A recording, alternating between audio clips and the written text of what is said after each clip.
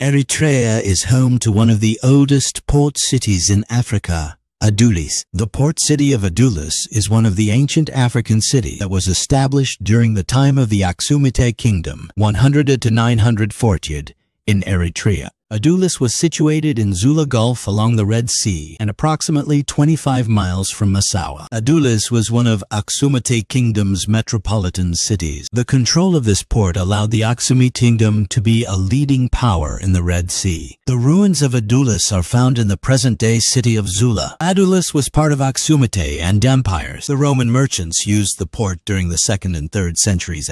This is African in 30 seconds. Subscribe and see you again tomorrow.